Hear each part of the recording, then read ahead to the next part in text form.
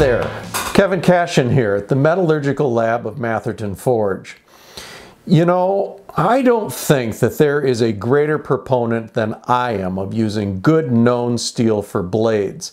Indeed, I believe that the number one thing that any new knife maker can do to put themselves on the road to success is to resist that overwhelming urge that all new makers seem to have to use scrap steel, and to spend that minimal amount of money on a fresh piece of high carbon steel with a known origin and chemistry. But with that being said, sometimes for sentimental, historical, or research reasons, we have a need for working with less than ideal raw materials. Such is the case for me on a current project where, for historical and symbolic reasons, I need to work with wrought iron. But wrought iron has virtually no carbon content and is not hardenable to any level that I would ever allow on one of my blades.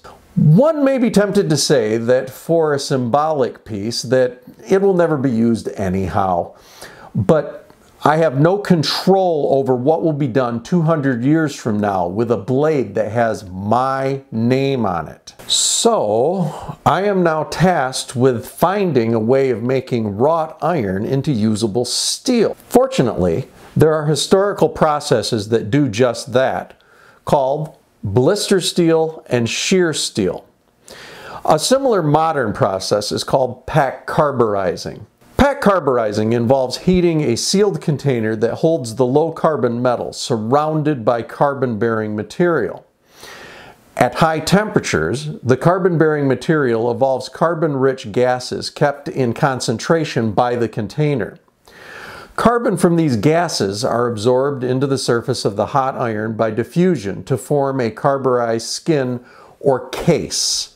Being a product of diffusion, the depth of this carburization is determined by time and temperature. The greater the temperature, the less time is required.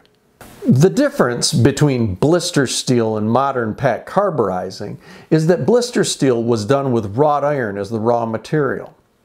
You see, traditional wrought iron is loaded up with inclusions, mostly silica-based, and voids. When a large amount of carbon is absorbed by the wrought iron, it reacts with these features to form blisters on the surface of the steel, giving the product its name.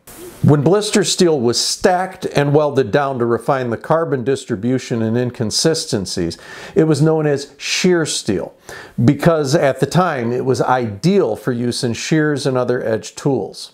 In researching this process, one can find a few brief descriptions showing some of the work or the end product, but not many details on exactly how to do it. So I thought I would do a video showing my experimentation and findings so that others who may find it useful may have an easier time at making this fascinating material.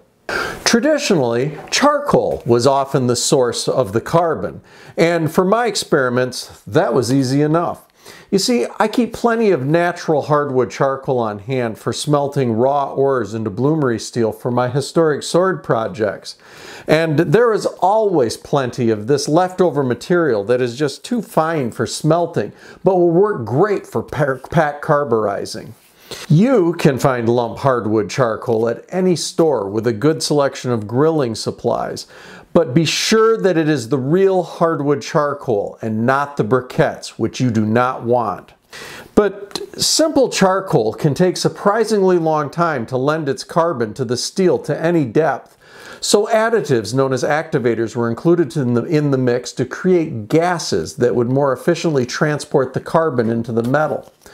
Modern carburizing compounds often include activators with some hazardous material concerns, ranging from barium to cyanide. Fortunately, the historical processes often used much friendlier additives, and I am all about exploring historical methods and especially keeping things simple. So two of these easy to obtain activators are calcium carbonate and sodium carbonate. Calcium carbonate is about as easy and natural as it gets, in the form of clam or oyster shells, or commonly found among your garden supplies. I happen to have a bag of pure calcium carbonate that I have been mixing with my chicken's feed. Sodium carbonate can be found in a very cheap and easy to use form at any store that sells pool supplies and is used to raise the pH level of pool water. But which of these two additives is the better carburizing activator? I decided to do an experiment and find out. After forging some wrought iron stock to the appropriate size, I surface ground 8 pieces to identical dimensions of 7/8 by 1/4 inch and 8 inches long. For my experiment, I've mixed the charcoal to the activator at a ratio of 60 to 40%. And so 40% calcium carbonate to 60% charcoal, and 40% sodium carbonate to 60% charcoal. So here is the containers that I've made that I'm going to use for this little experiment with blister steel. I really wanted to use round stock, round tubing, instead of the square tubing, because whenever I want very even heating, uniform heating from all sides, I really prefer to work with a cylindrical interior. Whenever you have corners, it's going to inevitably result in uneven heating or hot spots or cold spots. But my local scrapyard supplier had nothing as far as tube stock in round for me to work with, but they did have these squares that were just about right for what I'm doing. So since I'm on a deadline, I had to do what I had to do, and I'm going to go ahead and go with these anyhow and try to space them evenly inside the burn chamber. Now, one thing I very quickly learned was to mix up the carburizing material inside these gallon Ziploc bags. This allows me to really mix things in without breathing this black dust. It only took like a second or two trying to mix it in a bucket, where all this black fine material started coming out of the powdered charcoal. This is a lot easier way to do it, and then you can scoop it out and place it into the tubes.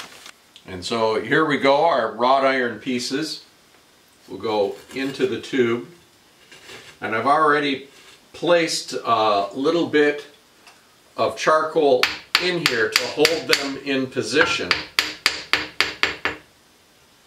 so that I can put them evenly spaced so that they're going to have an even amount of the carburizing material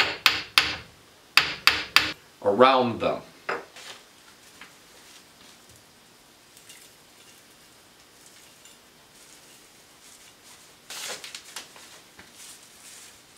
And now for the sodium carbonate.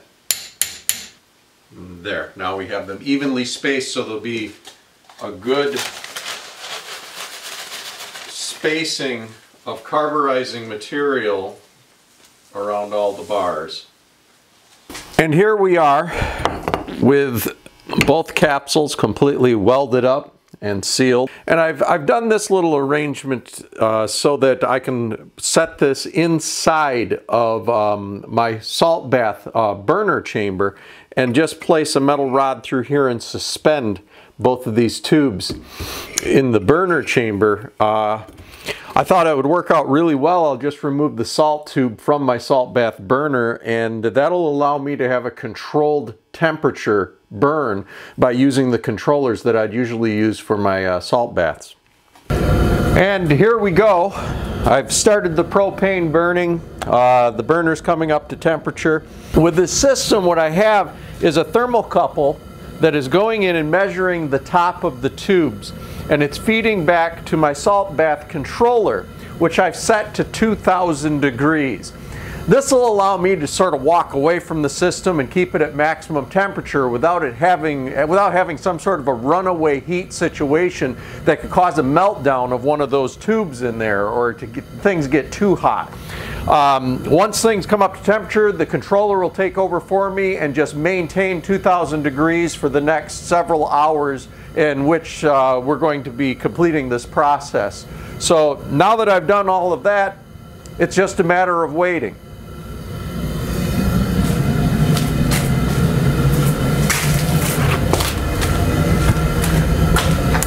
And here we are, the firing is all done, and we've opened the canisters, and the results are already fairly interesting. There may be some carburization that occurred to the wrought iron in the calcium carbonate mixture, but I don't really get a lot of blisters here. There's some evidence of a little bit of it going on, but you can see over here in the sodium carbonate mixture, the wrought iron did start to form some very nice blisters. So while they're not the big, bold blisters that I'm familiar with blister steel, it's definitely blistered. So the sodium carbonate successfully produced blister steel. The calcium carbonate, well, we'll see. We'll see how much carburization actually occurred. We're going to complete some work with the microscope here. But this also could be a matter of my source. This may have been a more chemically pure sodium carbonate, whereas my chicken feed additive may not have been ideal for this purpose, and maybe I could try another form of the calcium carbonate in the future. I've prepared samples from the wrought iron carburized with the different mixes, and now it's time to have a look at what happened inside.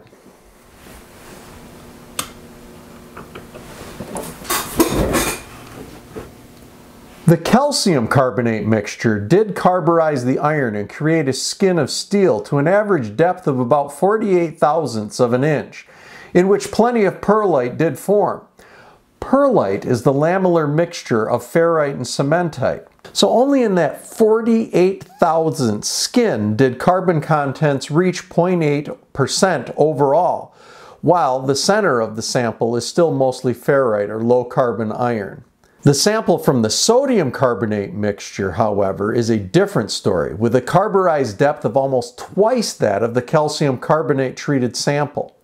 But more importantly, between the perlite grains are healthy amounts of pro-eutectoid cementite. This means that in the first half of the carburized skin, carbon levels exceeded 0.8%, enough to form carbide networks. This means that the skin has more than enough carbon to share, that the process of welding up shear steel would redistribute it to the small ferrite core, and most likely produce a good high carbon product overall. So while the results seem clear that the sodium carbonate is the activator I would want to use, I still can't entirely give up on calcium carbonate, since calcium carbonate was a very popular activator in the past.